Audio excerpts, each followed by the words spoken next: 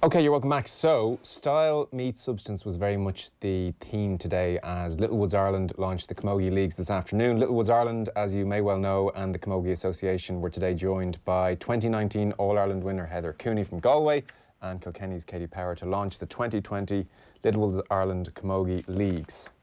And I'm very happy to say that Katie and Heather are in studio. You're both very welcome. Thanks for coming in. Familiar foes on the pitch. I read from the 2018 All-Ireland semi-final report, the battle between Katie Power and Heather Cooney was the highlight of the opening half, no less. And here you are, forced to be together for the day. So, who's the better sledger is the key question we want to know. The back, obviously. Oh, no, come on. Do you guys tend to match up when Kilkenny play Galway? Generally, yeah, we would. Generally? Yeah. Okay. The change in the All-Ireland last year, though. Yeah. I was nearly running into my position. I was like, where? Good to catch up. Just we had an injury and we switched around things and whatnot. And okay. yeah, but we'd be generally fairly familiar on the field, yeah. And so, well, I mean, look, I mean, you don't have to give away the ins and outs of it, but how do you find going up against each other? What's that like? Do you shake hands and say, how are you, as you've got to know each other over the years, or is it a little bit... Not really. Daggers. Okay, so daggers from Katie. Daggers from Katie. Yeah. It's weird, like, I think we only got to know each other at the trip in New York, really. Yeah. Like, stars. Yeah, and we would have never even chatted. Chatted much, really? No. Right. We would have never really crossed paths, sure, like, you were just hurling against each other. But, like, the trip was class then, you'd be chatting away to people, you wouldn't even... You know, you wouldn't know what they're like at all outside the field. You know, you're nearly hating her because she's marking you every day. And I'm sure it's the other way around, like... That's it, you kind of just get on with it. You come to the pitch and you shake hands and you do whatever you got to do and then shake hands afterwards and that's see you soon. So usually. There was never much after in terms of staying for a chat. Someone's lost and doesn't really want, isn't exactly. Yeah. So this was the All-Star trip just gone, November. Yeah. What was that like? New York, was it? Yeah, I was too good.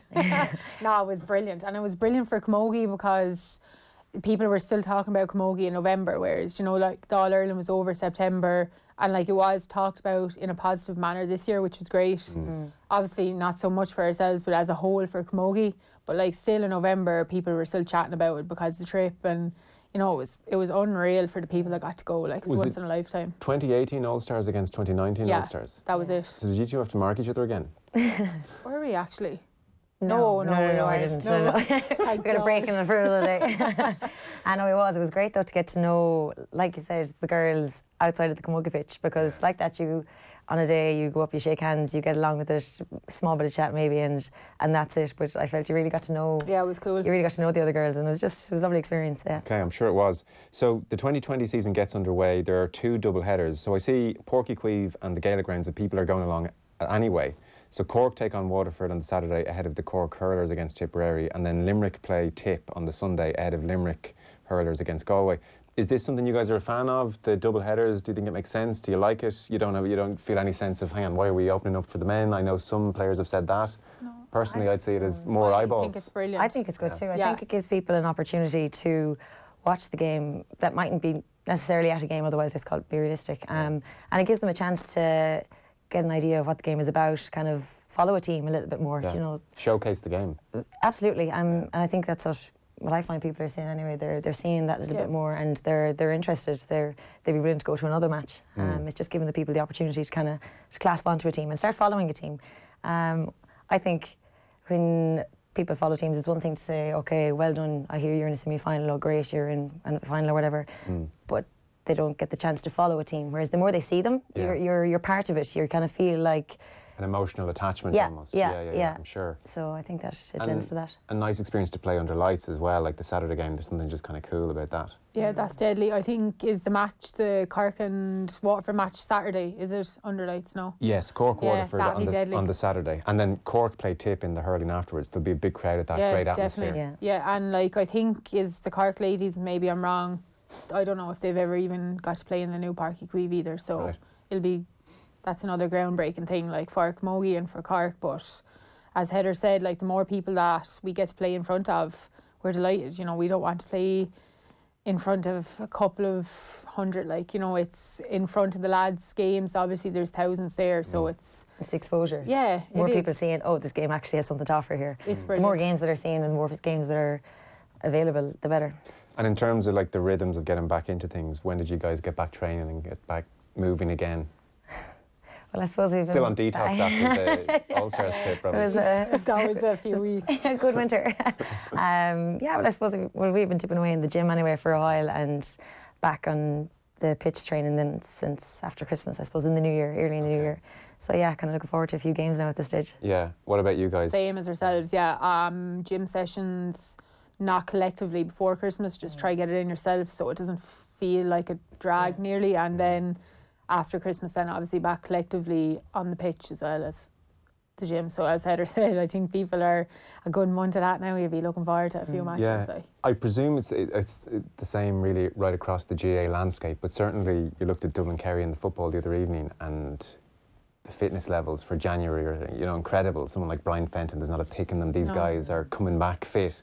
That wasn't always the case. Is that increasingly the case in Camogie? The fitness standards are going through the roof, improving in that respect all the time? But I think you're always kind of keeping an eye on yourself anyway. Yeah. You never let yourself go too far because you know the slog that you'd have to go through to get back again. So even throughout the winter months, I'd say most of us are kind of like you enjoy the bit of downtime. Yeah. And it's nice like not having to go training collectively. It doesn't feel like a drag, whereas you can go to fit your own day, so like it doesn't feel like you're actually training. So it's good, like I think everyone in this day and age that plays intercounty minds themselves. They don't come back heavy or unfit anymore because that's it. Yeah. Like imagine facing into January and that, it's just not worth it. And I think it's the lifestyle you get used to as well. Yeah, you're just generally living a healthy life. I suppose you're eating that bit better and whatnot. But you'd miss the exercise. You nearly would. Yeah, like a weekend of it now, you'd be looking forward to, geez, I can't wait to get back to the week now and get a few gyms in and get back eating normal again. Feeling normal, Yeah, that's it. I'm going to bring up the All-Ireland final if that's okay. Okay. So, I mean, as you say, it was a really good game. It finished Galway 3-14, Kilkenny 17 points. This is back September 8th. So this was Galway's first All-Ireland since 2013, just third ever. Just third win ever, And for Kilkenny, as I'm sure people know, there have been plenty of All-Ireland finals of late. So 3 All-Ireland final defeats in a row. That's a sickener. I presume full-time whistle, Katie, you're thinking, how are we here again? Yeah, kind of. That's the feeling. You're just like, why? Like, why do we do this? Like, do you know? But, like, I have no quims on the day. Like, the better team usually wins, and they were the better team by miles that day. Do you know? We did come back a good bit in the second half and got close-ish. Got back to within 2 points. Yeah, so like we were clawing it, but it was so hard. Like we fought so hard to get back that lead, and then I think it was Niamh Kilkenny popped up with like 2 super points. She was amazing that day. So like kind of just when those went over, you're just like, this is kind of it now. Like 3 first half goals as sucker punch, and I think there were 2. I think it was 1 in 26 minutes, 1 in 28 minutes. The 2 that came together was probably. You know, we recovered well from the first goal. I think we went ahead after that. But the 2 together just before half time, that really knocked the wind out of the sails, really did. Like, probably looking back, it was the turning point. Those 2 minutes was massive for Galway to win, and obviously for ourselves, you know, we just didn't seem to quite recover from that. Yeah, it's very hard to... Because Anne Downey was on the show last week, actually, now with Ballyragged, but she was saying after the game, 3 goals killed us, and she was frustrated because they came from puck-outs, just the 2 anyway, landing down on our centre-back. Their centre-fielder just came on to breaking ball. From that overlap, we didn't contain it. So even from your point of view, to concede 2 goals from puck-outs... Yeah, that was it. And we were aware of what was coming. You know, we had obviously gone through Sarah's puck-outs down the middle, but... like Niamh, and was just on the brace. Like, she was unreal. Like, she was picking them up. There was no stopping her, and wherever the ball was, it was landing to her, in fairness. Like, so she broke through. I don't know if she could have broke through for the 2 goals. She definitely was overlap anyway for 2 out of the 3. So those puck outs and the breaks off the puck outs just absolutely murdered us, Yeah. A happier story for you guys. Definitely, yeah.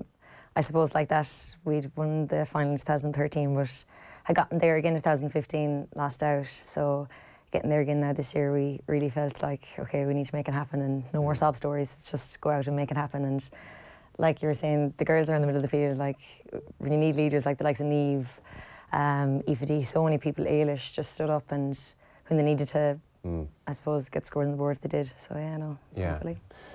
Like, Katie, when you lose 3 in a row, are you inclined to think, I can't even think about 2020 for a long time, or does it almost drive you on, I want to get back going the next day? I guess you can react in both ways. Yeah, you can. We were lucky enough in, like, personally, we had club game the next weekend. Okay. So obviously you're down the dumps Monday and maybe Tuesday, but then you just go back to club training Wednesday, and we had a fair old shot with the club, so I had something in my own head that, like, I was so positive about and looking forward to. Played every single weekend until we lost the county final at the end of October. So I think when I lost the county final, I lost by a point, last minute goal. There's a bit of a pattern emerging here. Yeah, unfortunately. So, like, when that happened then, I don't know if it all just came together or what. You'd be just wondering, like, where do you go from here, really? Like, and the trip came at a good time. You know, we were going then a few weeks after. I had my own holiday booked with my family, like, in December. So it's just nice to chill, forget about camogie for, 6 weeks, and then, you know, it's either, I suppose, give up or stay going. And, you know, we're young, we're fit, we're healthy. Why not stay going and see what 2020 brings? Hopefully something better. But you'd never know either, like, you know. Heather, for you, it's not just the All-Ireland, it's also a league win and it's an All-Star. So where were you at the start of 2019? Were you feeling good? Did you feel you were heading in for a big year? Started 2019, you start off like any other year, I suppose. We had new management put in the year before, so I suppose we had a solid grounding and we knew where we were going, and we had a base to start on anyway. But you go into every year the same as any other year. You just take it every week at a time, every match at a time, and that's what we did. And yeah, thankfully, it ended up being definitely a year to remember. Won't be forgetting 2019 too easily. But I suppose we're back in the start of 2020 now again, and we'll start off exactly like we did last year. Just you take it week by week, training by training. And was there a point in 2019, maybe it's winning the league, maybe it's later in the summer, where even privately you thought to yourself, okay, I'm not going to jinx it by saying it out loud, but something feels like it's clicking here. We're moving really well. This is going, you know, we're taking along quite nicely, and maybe this could be our year. Did that moment arrive early or late? I don't think I'd ever say this could be our year, or, you know, things feel good and things are going well in the camp, and you're feeling good at matches, and you're kind of pushing forward and you're taking steps every day, and yeah, there was just a good feeling. And I think with that good feeling every day you move forward, there's a sense of confidence, sense of belief, and like that we came up in a quarter-final then against Waterford, and we were just blown away. They absolutely knocked us back, start of that match, and they gave us one hell of a game that day, and I think that seriously woke us up. And I suppose we got over that game. That was a seriously tough game, and you kind of think, okay, we got past that tough battle onto the next one, and that was Cork, big game in Limerick. And like that in previous years, I suppose, when it comes to games like that, there's always going to be a point in the game where it's touch or go. Games like that are always tight. So in previous years, I suppose, if the other team had gotten on top, we would have faltered and heads go down, I think. Whereas this year, we kind of just said, no, do you know what now? We'll keep battling and kept the heads there. And I think that inner confidence, I suppose, in ourselves, knowing we had loads of work done, we kind of felt like, do you know what now? We can do this. And that sense of belief just kind of literally got us over the line and then onto the final. The final was a great game. I know you mentioned that at the outset, Katie. I'm sure that's not a massive consolation now, but often in recent times the ladies' football matches have been brilliant advertisements and great occasions, hampered by the weather quite a lot this year. And then the Camogie was a great, more open game. And it also seems, and I'm kind of segueing into the trials for the league this year, seems like the referee let a bit more go, less whistle happy. Yeah. There's a bit more flow to that game. Definitely. I think even throughout the championship it was a lot more free flowing. Like, I remember we played Galway the first round of the championship, and it was like we went away from that match and was like, that was the most physical game we've got to play in years. And like, we were sore and broke up after that for a few days, because even at the start of the match there was a few things that happened, and I was like, normally that you'd be nearly looking to the ref, because years previous they would have been blown like either way. So I think throughout the championship it was definitely, without the rules being changed, the refs were definitely leaving a lot more go, and it was free flowing. There was people complimenting all the games they were going to. There was never really negativity towards the games, thankfully, and you know, it was no longer nearly a free taking contest anymore. People were actually allowed to express themselves, which was great. So there's a list of rules to be trialled. Some of them will be more significant than others. Players will no longer be able to score a goal by hand passing the sliotar into the net. They can still score a point that way. A player will now have the option to take a free from their hand if they're fouled inside their own 45-metre line. And then I guess the one we're alluding to is Rule 5. A player may now use minimal contact. Define that. Player may now use minimal contact on an opponent's body from side on once they're making a reasonable effort. This is beautifully open. I love it. Degree kind of a... Yeah, took her head off. I made a reasonable effort. Making a reasonable effort to gain possession of the ball. So minimal contact and reasonable effort. Basically, Katie, you can do whatever the hell you want. Sledge Central. It's open season. So was there it sounds like it based on the season just gone and that softening of the physicality stakes or what was and wasn't allowed. Was there a sense the game needed to move this way? Definitely, I think, yeah. There was an outcry the last couple of years, really, more so from the players and anyone that was coming to see the games. I think the two All-Irelands with ourselves in Cork, like after those games, it was worrying the negativity towards the game itself because there was nobody talking good about the game. Everyone was criticising the refs, the players, the rules, the association, and like the camogie itself, like we weren't going to grow, like so. Thankfully, we're being listened to, and it's great. Like hopefully 2020 will be a bumper year for camogie, and you know we're all, as Heather, like as we both alluded to, you know everyone keeps themselves taking over. All of us are extremely fit. Like we're athletes, we're strong, we train to be strong and fit. So at least now we're going to be allowed to show that on the field, which will be hopefully great for everyone. Yeah, because I know even in the ladies' football final, one of the complaints from both sides afterwards was it's a wet day.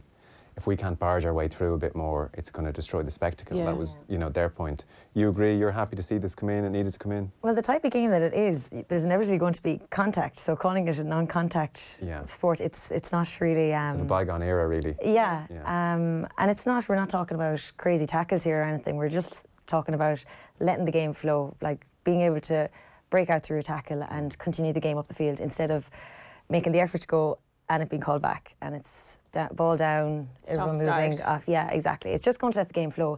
And as Katie was saying, I don't think anyone's complaining about players or spectators alike about the game being let flow. And I think the rule is kind of just putting in writing what was kind of happening anyway, a little bit Did you more. notice the change this year? I think I kind of felt like it was improving a little bit more. I do remember matches gone by and you'd wonder how much playing time was actually let flow because it felt so stop-starty. So, you know, I definitely think it's putting down on paper what has been happening possibly of recent. But again, it's still quite a grey area. It's left to the discretion of the referee, like you said, reasonable effort and and whatnot. So it'll be interesting to see how it's ref. So great. Okay. Well, they're going to be trialled, so I presume they'll be rubber stamped and. Surely, yeah. Hopefully, anyway. Yeah. Unless something really goes badly wrong on the pitch. Yeah. So 2020, you guys will both be big contenders again. How do you see the landscape ahead of this year? It's tough, like, to call it, especially the league. I think, let's say there's been a so-called top three ourselves, Galway and Cork. So, like, Tip have been in the semi-final now the last 2 years as well, so they'll probably be considered in the top four. But, like, Waterford pushed Galway so far. I think last year they were really unlucky in the league. Like, they were super competitive, like pushed everyone to the pin of their collar and might have lost out by like a point in each game. So they didn't qualify, but I think that they could be really strong contenders this year. Closer than they might look. Yeah, definitely. And especially in the league, I think they do have an awful lot done even before Christmas. So I think they will be further ahead of people than other teams in the league. So I can see them making a really big push this year, as well as Tip and, let's say, ourselves, Galway and Cork as well. What's your feeling on it all, Heather? Yeah, I was thinking the same about Waterford. I really think they've kind of come a good bit over the last couple of years. They've got some serious players, and like that they showed last year, they showed us what they can do, and I definitely think they're going to build on that now and push forward. And like you said, with the likes of Tip, they've been thereabouts.